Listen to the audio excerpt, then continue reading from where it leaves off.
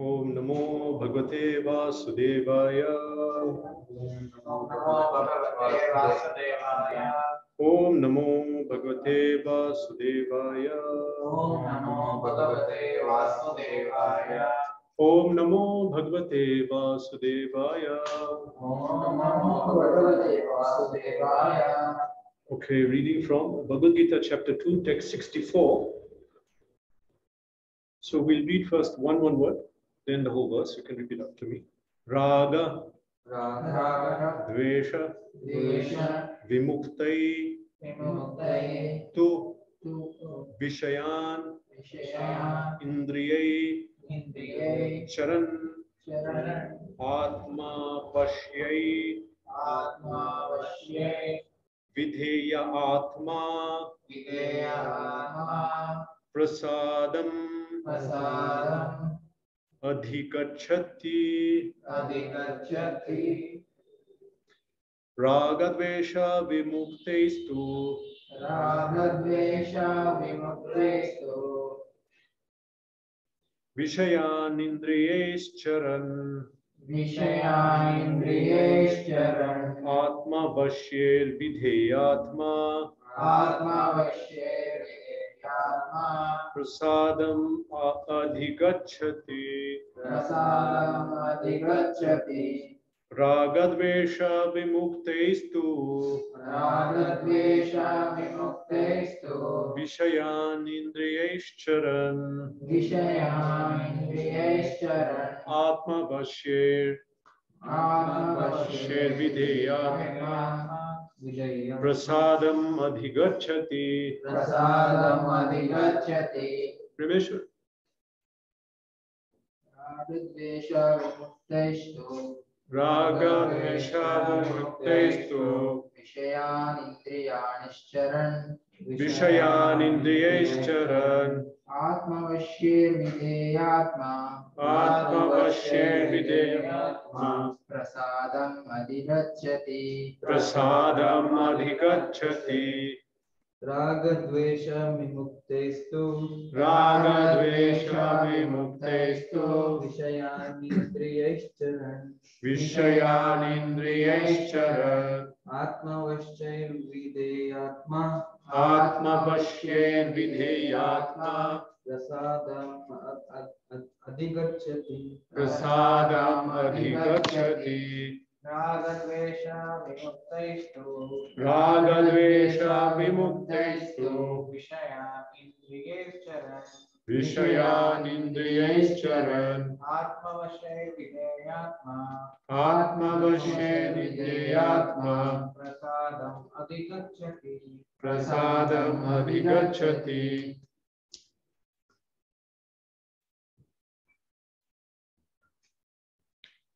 Good, your pronunciation is improving. Every week you should come. Okay, word for translation. Raga, attachment. Attachment, Dvesha, Desha, and detachment. and detachment.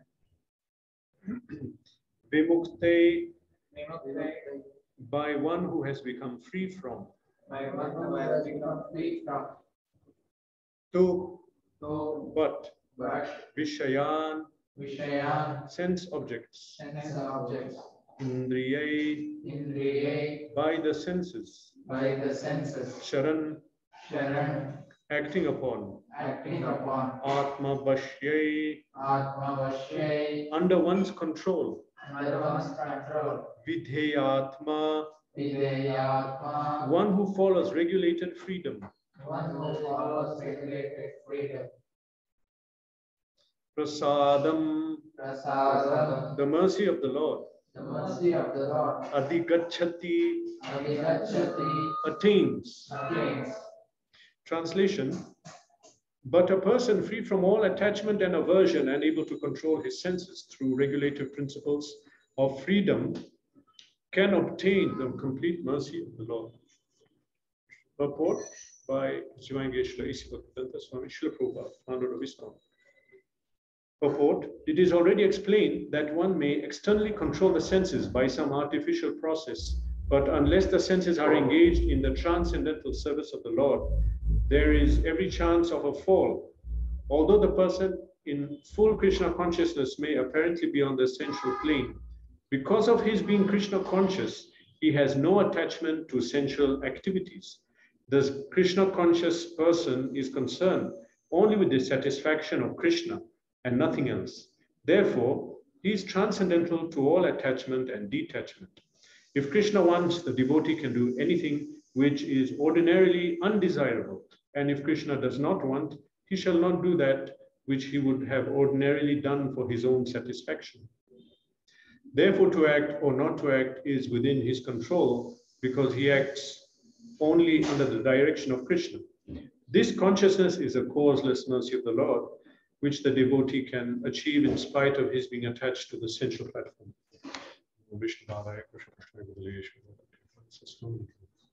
Nama Om Vishnu Padaya Krishna Prasthaya Bhutale Shrimati Bhaktivedanta Swami Namne Namaste Saraswati Devi Gauravani Pacharine Nirvishesha Shunyavadi Pashtati Deshatarine Jai Shri Krishna Chaitanya Prabhu Nityananda Shri Advaita Gadadhara Shivasani Gauravakula Hare Krishna Krishna Krishna Hare Hare Hare Ram Ram Ram Hare Hare.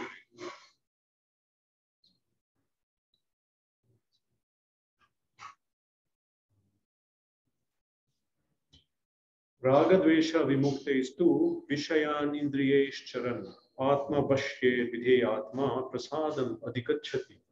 Translation again. But a person free from all attachment and aversion and able to control his senses through regulative principles of freedom can obtain the complete mercy of the Lord. So if we look at this verse, it begins with the word but a person free from all attachment. That means this is some continuing thought from previous verses. Okay, so now some of you were here in the last class, some were there in the class before last. The last previous two classes, we were covering two verses which belong together. We were talking about that progression of how somebody, when he gets some material desired thought, then dhyayate vishayan pumsa. He thinks, if you start to think about material things, sangasteshu bhajayate, then you become attached. You think again, you get attached. Sangasteshu bhajayate, sangat sanjayate kama. And when attachment comes, then desire comes that I have to do that. Sanjat sanjayate kama. And when that kama, desire, is blocked somehow, then anger will come. Someone is stopping me from enjoying. Kamat krodho vijayate. Then krodha bhavati sammoha. When one becomes angry, then kama krodho, krodha bhavati sammoha. Then one becomes bewildered. In anger, we cannot think properly. Cannot. We confuse, we lose our proper discrimination. Krodha bhavati sammoha. Sammohat smriti bhramshat. Sammohat smriti vibhrama. Memory is lost. Smriti bhramshat buddhi nasha. When our memory goes, then intelligence goes. Buddhi nasha pranashyati. Then we are finished. Finished in the sense we are not anymore controlled. We become controlled by the mind and senses. So somebody who is trying to control them, this happens. Okay, so that was the previous verse. Two verses I just quoted by saying that. This verse is beginning but. So this is, we're going to see but what. Okay, so now here, if you look at this verse, it says, a person free from all attachment and aversion is able to control his senses. Attachment and aversion. Attachment, what is the word in Sanskrit for attachment? There are many words, but we can say raga. Raga, okay? Raga dvesha vimukte is two. Then opposite of rag is vairag. Vairagya. Vairagya vidya nicha bhakti yoge. So rag is attachment and vairag is detachment. Now, attachment. All of us have attachments. Okay, otherwise, why are we here in this material world? Our attachments are keeping us in this material world in the cycle of birth and death. No one can say, I am detached, I don't have attachment. Okay, then why are you in the material world? Or maybe he's liberated. maybe very difficult. It's not so easy. So we all have attachments. Why we say attachment? Attach, like in the email. Attach means the email will go, the attachment will follow. It's stuck. Similarly, attachment means something, it is in us. You cannot leave it. It's always there. And it's attaching us to this world, material body, attached. And then if we going to another body, it's following. Attachments. Things which we cannot give up. We are always thinking about them. We want to do it. We want to meditate on those things. Different sense, enjoying type of activities. So attachment. Another is rag, baddha, bondage. Different words are there. All of them mean the same thing. We are bound to this material world by our attachments. We are attracted to material things. That's why we're in the material world. We cannot blame anyone or anything else. Okay. That says, Purusha prakriti stohi bhunte prakriti jan guna. Karanam guna sangasya. Chapter 13. Is it 13? In chapter 13, it says that the living entity is bound in this world. Why? Karanam guna sangasya. He is trying to enjoy this material world. Guna. Guna means the good, the sattva, raja, tamo good. When we say guna sanga, somebody is associating with guna, that means he is doing sense gratification. He's trying to enjoy in different ways. Okay. Okay. It doesn't mean one who doesn't do sense gratification does not enjoy. But when we try to enjoy this material world, then the Maya Shakti covers us. And that is guna, basically. Okay, so why are we attached? Why do we have attachments? This is from the previous lives. Previous lives, we did different activities. Okay, because we did those activities, the nature of this material world is any karma you do, any activity to enjoy, then you want to do it again. This is the nature of the world. That's how matter is, Maya. If we try to enjoy, again we want. So that is, then attachment is developed. Okay.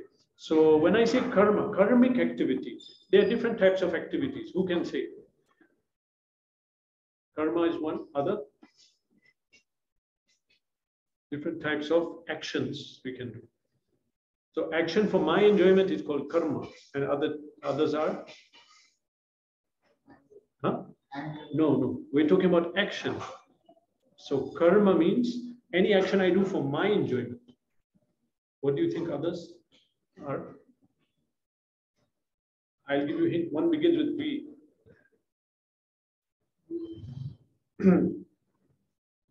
I'll tell you second letter, I. Third letter, K. Vikarma. Karma. Karma. Vikarma. Then third one. Oh, you've not heard them? You didn't do that sixth session. Okay, fine. Maybe we should do that one. Okay, fine. So, karma and vikarma and akarma. Remember this? So there are three types of action we can do. Karma means for my enjoyment. Vik for my enjoyment, which is according to Shastra. Giving charity, education. Action according to Shastra for myself. Then action against Shastra for my enjoyment is called vikarma. Okay, vikarma. Vikarma, karma. Third is akarma. Who can say what is akarma? It is action not for me, for Krishna. In other words, bhakti, enjoyment for Krishna. Okay, that is akarma. Now, if someone does karma, that is action for my enjoyment, then I'm binding myself more to this material world. If I do so much sense gratification in this life, then Maya covers me so much that my next birth will be lower. I will not be so conscious. I'll be full of material desires. I'll be full of material desires. And if I do actions for Krishna's enjoyment, then next life I'll be very, how can I say, not so deluded. I'll be advanced in consciousness. I'll have a higher spiritual platform. Okay, so that is karma and akarma, vikarma. Okay, if you didn't understand, at the end we can discuss more. You can ask. Okay, so now if one does karma again and again, he's developing strong attachment to this material world. Stronger attachment. That means more desires are coming. The more I try to enjoy, more desires are coming, more I have to enjoy. So this is the nature of this material world. Okay, so now, if somebody is just sitting peacefully, okay, but then what will happen? Aversion. Aversion. Attachment. Aversion. Aversion is opposite of attachment. I'll come to that also. I'll explain it. Actually, I asked some questions online. They were answering. Akarma, vikarma. Okay. So, yeah, I was saying here about sense gratificatory actions bind me more to this material world. That's why Shastra says that the more we do material sense gratification, the more we'll become bound to this world. And the general rule I'll tell you, in this life, if I do more sense gratification, next life will be a lower birth, and I'll have so many material desires. I'll not have a controlled mind and controlled senses. But in this life, if I live a controlled life, not so much sense gratification, but regulated life of bhakti and devotion, then my next life will be a higher consciousness and more controlled mind, and born in a place where I can practice bhakti more further. So now in Nectar of Devotion, they talk about something called cycle of sin. Okay, this is to understand how is it that somebody commits sin or desires to enjoy in this material world. All right. The beginning is avidya. Avidya means generally vidya, avidya, ignorance, no knowledge. But in this case, avidya means no knowledge that I am a soul and servant of Krishna. And who is in avidya? All of us. All of us. So when we are in avidya, then what happens? Then the desires are born. Because I don't understand I'm a soul, I'm a servant of Krishna. Then other thoughts come. So let me do this, let me do that, let me go climb the mountain, let me do stamp collection, let me do this, let me do so many things. Why? Because I don't understand. I'm a servant of Krishna. I have to serve Krishna. That's what I have to do. I don't understand. Instead, what do? I try to do so many material things. Avidya. So from avidya comes karma or vikarma. That means in the state of avidya, I'm thinking, let me enjoy. Okay. So another thing about avidya is that it has something called kut. Kut means so many desires are there in the mind. Desires are there, then I may act on the desire. If I don't act, it's good. Okay. But I may act. So I'll act on the desire. Okay. And when I act, I enjoy. Then what happens? Two things happen. First of all, I did something, so there'll be a reaction. Okay. Example, that I try to enjoy some physical sports. Okay, enjoyment, my enjoyment. So what happens? First of all, I become attached to do that more. Okay, and because I did it, I have a desire to do it again. Attachment is born. So next life, I'll have a desire to do sport again. I'll be born maybe in a sports family, maybe. Okay, so two things, reaction came, and another thing is called kuta. Kut means that again desire to do that thing. Okay, little complicated, sorry. It's a basic thing, but not able to explain in such a clear way. This is in Nectar of Devotion, a book by Prabhupada. So it's explaining that somebody who is in avidya, state of maya, he desire to do sense gratification. And when he does sense gratification, two things happen. Desire to again do sense gratification, and second, attachment to that sense gratification, attachment to this material world is made stronger. Okay, so this is called cycle of sin. Now, the path of bhakti, spiritual life, is if we have attachment, which we have, and all of us have, it becomes difficult. Attachments are pulling us. Because we will say, example, Some people will drink alcohol. We'll say, if you're doing bhakti, don't take alcohol.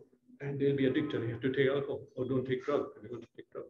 Or don't drink tea, coffee, or don't smoke, or don't have illicit relation with women, or so many things.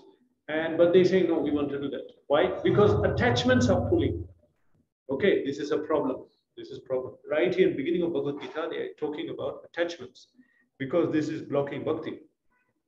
Attachments block us. Attachments can be gross attachment, like attachment to things, physical thing, or it can be subtle. Subtle means attachment to fame, puja, love, pratishtha. Pratishtha means like, I have to be special. I'm not a normal. I have to be above everyone. I'll dress this way. I'll put my hair like that. I'll, just so that I can be so seen as special. Pratishtha. Okay. Other is puja. Puja means I want to be liked by everyone. So I'm not going to do anything that people don't like. I'll be liked. Puja. Love means I want some benefit in everything I do. I'm not doing without profit. I'm helping someone. I think he'll help me. Okay. So attachment, a desire for enjoyment. Attachment can be attachment to physical things, or attachment for subtle things in the mind, or other things. Okay, so puja, la, pratishtha, subtle, or attachment to physical things. But the problem is that these attachments, they pull us away from dharma. They pull us away from bhakti. Okay, it's a problem. And especially if we have so many attachments, it becomes a problem. Now look at Arjun. So Arjun had a duty. His duty was as a Kshatriya. He had to fight.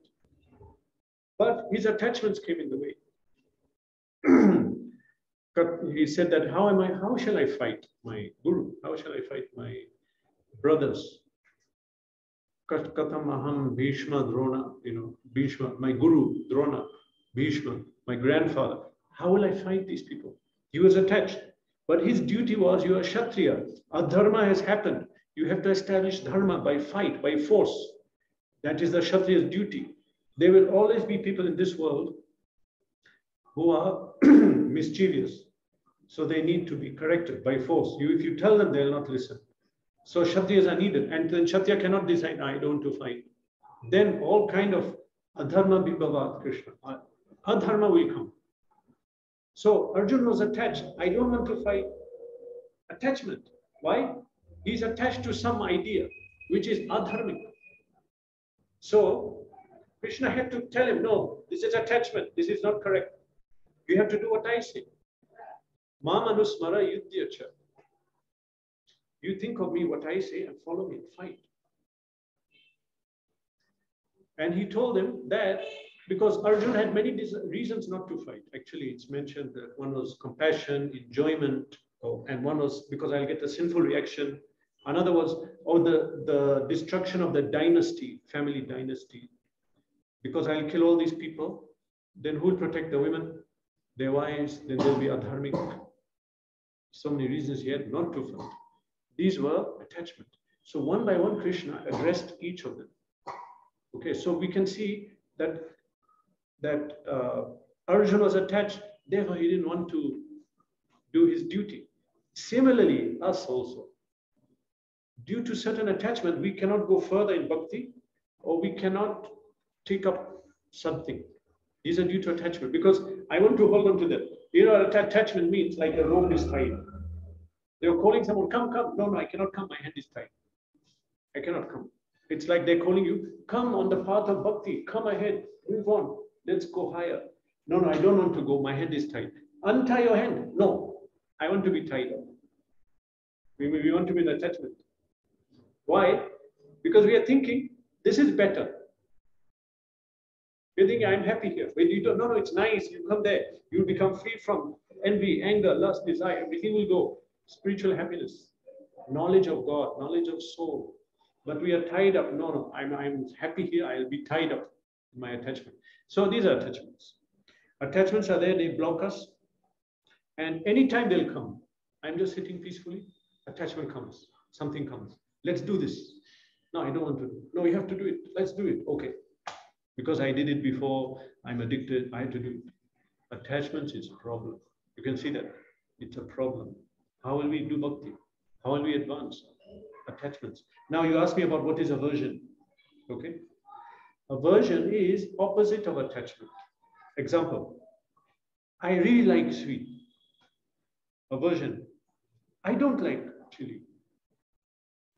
Or I don't like sweets. Other one says, I like. Now, like and don't like, they are, you can say, like you have a coin. So Prabhupada said, it's two sides of the same coin. If I say, I like, other says, I don't like. Why are you liking or not liking? Just be neutral. Just serve Krishna, just do bhakti, and go on in your life. No, I like, I don't like. You don't have to talk. There's no need for that. Attachment and aversion. Okay. This is two sides of the same coin. Huh? One are preferences, other are dislikes. But somebody who is Krishna conscious, he doesn't say, I like, I don't like. He's just saying, I'm serving Krishna. Whether I like or don't like, I'm doing it. I'll wake up in the morning. I like it. I don't like it. I'll do it. Hot weather. It's too hot today. I cannot, no, it's too cold. I cannot take a bath with cold water. It's too cold. Okay. Oh, but if it's good, I'll be fresh. I'll do it for Krishna.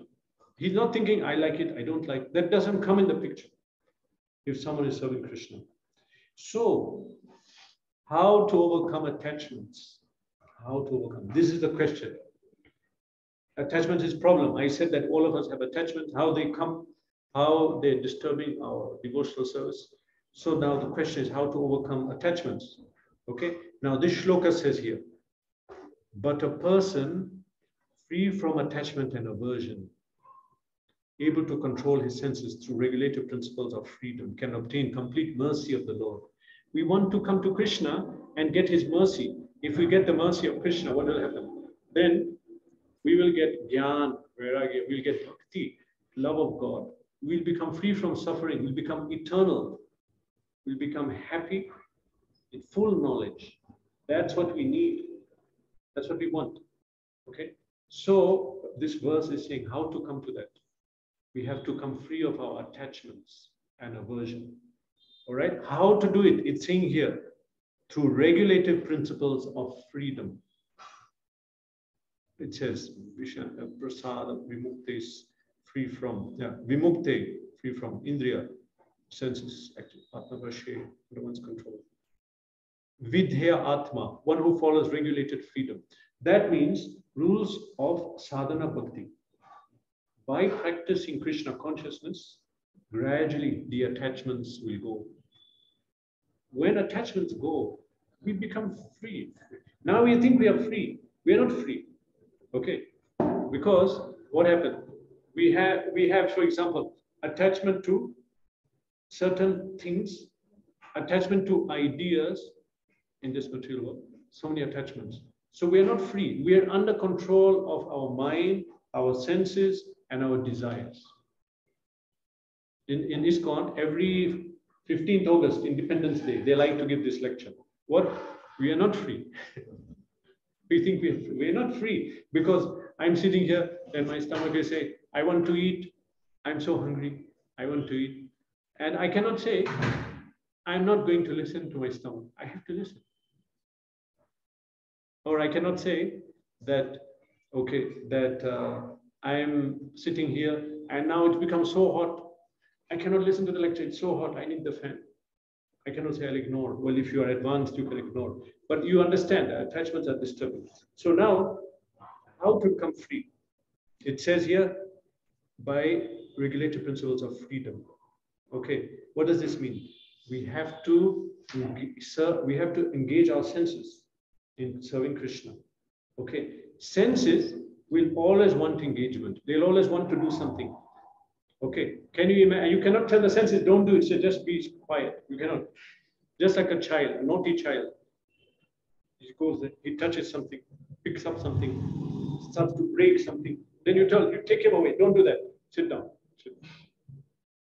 And again, he look something, get up, go pick up something, and again. Then you bring him again. Can't you sit still? No, they cannot sit still. Neither can we sit still because we have senses. Senses will always want something to do. We have to do something. We cannot sit. So now what we have to do? That naughty child, give him something to do. He's so busy. Okay, give him some toy. He'll play with the toy, do something. Or give a doll, some girl child, they'll play with the doll. Or give that boy some car. Then he'll be busy. You can leave it. Similarly, senses want engagement. You cannot just sit like that. You have something. You have to do something. So what should you do?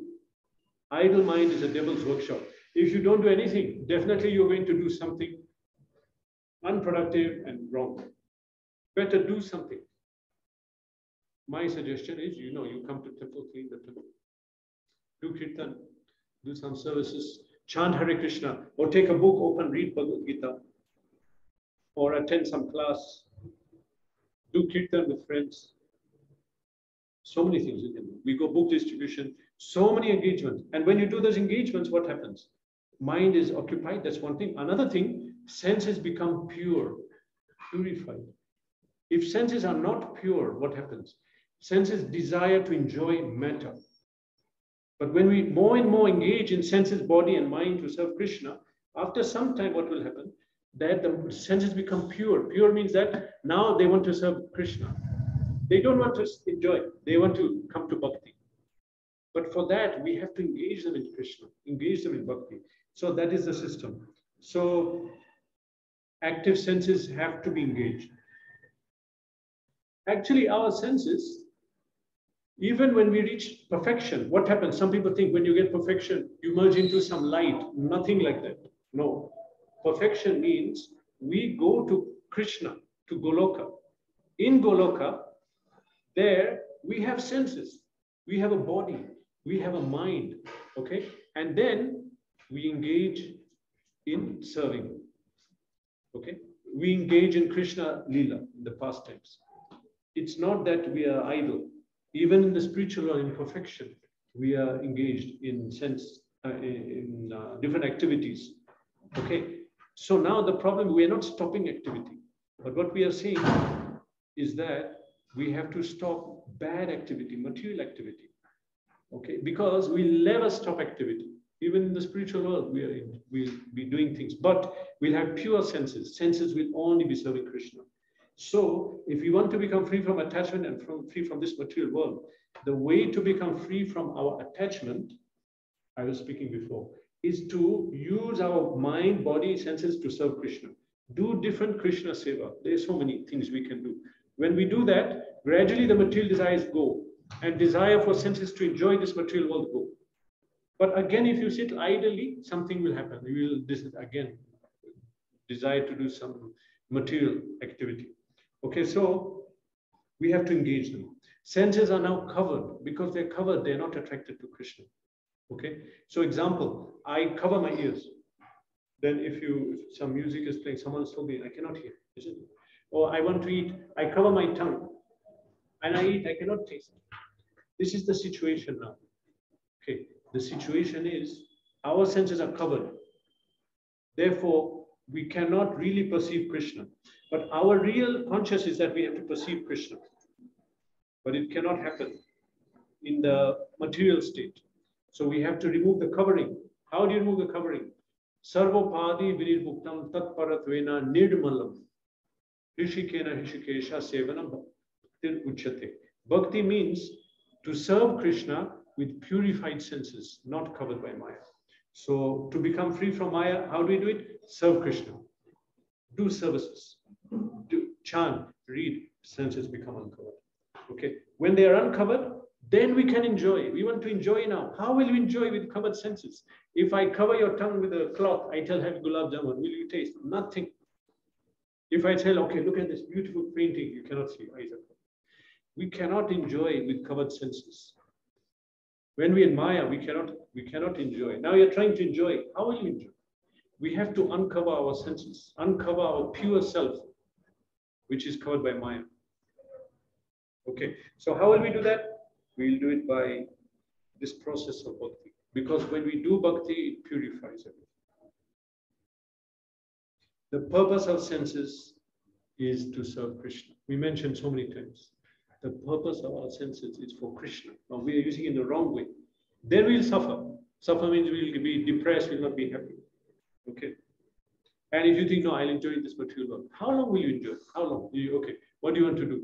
I want to go cycling in the mountain. Okay, go. How long will you go? Then you'll come back. Or you'll get tired. Oh, what else you want to do? I want to see that film. I like that film. See the film. Okay, see it again and again and again. And then you cannot see. How much will you see? But we do bhakti again. We'll chant, we'll dance and kirtan. And we'll do the same thing. Same festivals we'll observe every year, and still so much happiness. We'll hear the same knowledge. We'll not say it's all as fresh. And then that's enjoying. So we cannot even enjoy, if you will. Okay, in this purport, the first sentence is speaking. It's already explained that one may externally control senses by some artificial process, but unless senses are engaged in transcendental service of the Lord, there's every chance of a fall. This is saying that if you think my mind is not controlled, my sense is not controlled, by force I'll control, I'll stop it. You cannot do that. Rather, if you want to control mind senses, start with, it says here this verse. Okay. So a Krishna conscious person, one who is Krishna conscious, it says here, he is not concerned with attachment, detachment. Now a normal person, what he says, I like this, I don't like that. I want to eat this, I don't eat that. I like rain, I don't like sun. I want to go to this place, I don't like that place. You see, whole life is I like, I don't like. But a Krishna conscious person doesn't think like that. He thinks, what does Krishna like? I like that. What Krishna doesn't like? I won't like that. Okay, and he'll not even think about like and dislike. He'll simply do his duty in Krishna consciousness. If you can do that, this is the real sense control. This is the real sense control. Otherwise, we cannot be controlled. Except when we are engaged in senses in Krishna. So, how do we reach that platform? We'll reach that platform if we decide in our mind that I'm going to use my mind, body, soul, senses for Krishna, not for my enjoyment. But because sometimes we are living in this material world, we may have to do things for people in our friends and family circle, but we'll do it not for our enjoyment, just out of duty. We'll do it. But at the same time, we'll think that I want to simply serve Krishna. That's the purpose. We have to decide in the mind first. Okay, in the mind we decide it, and then we have to practice and do it. And when we are only using our body, mind, soul, and senses for serving Krishna, then no attachments. Attachments do not come. They may come in the beginning, but you ignore them. Just like some weeds are coming, but if you don't water them, they'll go. So we stop fulfilling our material desire. Okay, but at the same time, we are doing bhakti, so we are happy. We are not bored. We are not dull. We are happy in bhakti, but we are not fulfilling material desires. So then material desires will go. Attachments will go. This is how to remove material attachments. Simply engage in service of Krishna. They will go. Don't listen to them. If you know someone is a mischievous person, you're not going to go and listen to him. Yes, what are you saying? What do you want? No, he's going to do some mischief. Just like monkeys come in the morning. When they come, we'll chase them away. We know when monkeys come, it's just to do mischief. We don't want to see, okay, what do you want? What do you want? What do they want? We know what they want. They came to steal and to do mischief. So similarly, don't give the mind any gap. What do I want? No, don't listen to the mind. Simply your intelligence has to tell your mind, okay, now chant, okay, now read Bhagavad-gita, read Prabhupada books, attend Bhagavad-gita class. That's it. Don't give it gap. Don't give any gap. Otherwise, he'll take you to the lowest position. That's the nature of the mind. Okay, this is a higher state. The highest state of being is when one lives for Krishna, not for us. I'm living to satisfy Krishna. My senses, my body, my money, my car, my room, my everything, my house. I'm serving Krishna. This is a higher state. We then come free from attachment and aversion. And How can we do that? Through knowledge, detachment, and practice. Knowledge means I have to attain knowledge. Who am I? Who is Krishna? How I have to serve him. Knowledge, then detachment. Detachment means that I want something, but mind is pulling, my senses are pulling there, my attachments are pulling. But I turned in my mind, I said, but I read in Bhagavad-gita, I'm a servant of Krishna. And sense enjoyment is not good. So I rejected. Detached. Vairagya. Detached from that. So first there was knowledge. Second, detachment. Third is practice. Because I'll do it, but I'll fail. Something will happen. I'll fail. I cannot do it. Again, try. Okay, I'm doing it. It's not working. Again try. Practice. Here we learn to play mridanga. We learn to play kartal. Practice, and you learn like that. So similarly, practice, then you will get it. Knowledge, detachment, practice can take us to that platform of Krishna consciousness, and then we become free from attachments. Okay. Then we can be fixed in consciousness. Otherwise, we in Krishna consciousness, then mind is going there, then I'm fixed again, then I'm going. It's confusion. But if I simply use the mind, body, mind, and senses and voice for Krishna, use it. Speak about Krishna, distribute books, chant Hare Krishna, read the books, attend the programs in the temple, do services, seva, then purify, peaceful, then become in Krishna consciousness, then we become free from aversion and attachment. This is the method. This is what this verse is saying. But a person free from attachment and aversion, able to control his senses through regulative principles of freedom, can obtain mercy of the Lord. Then we'll attain mercy of Krishna by serving him. How? By following the process of bhakti and engaging all our mind, body, and senses. Okay? Hare Krishna. Okay, is there any question?